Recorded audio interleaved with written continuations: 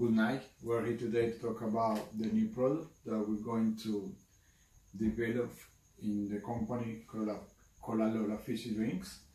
The division in charge is Research and Development Division. So the new project is about to frozen some products that we currently offer as juice. So we're gonna freeze in these products and we're gonna sell them in Australia, in other countries, in a summer season, of course. We have some aims to achieve. The first one is to compete with juices can be frozen and retain their appeal. The second one is to work out the best type of packaging for such a frozen product.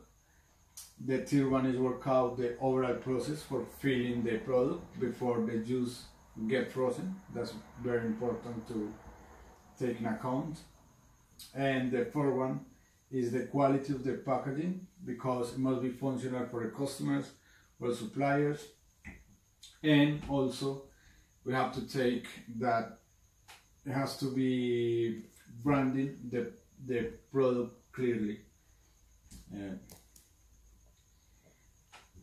How the project will work? The project will work just it has to work in a way that all the stakeholders' quality requirements are met, and into account the indicators that help us control and ensure quality. Within this process highlights the production process, where it will carry out a follow-up to the line of filling for reduction times and waste of raw material. And in addition, control points will be established to verify that all the requirements, norms and laws are being met. The deliverables.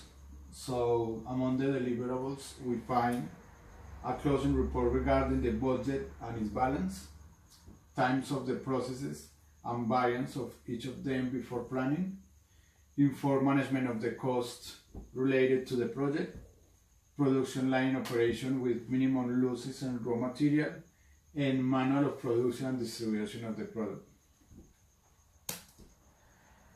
Finally, a report of lessons learned in the development and execution of the product is delivered in order to progress in the plan of future projects within the company, and thus reduce delivery times and related costs.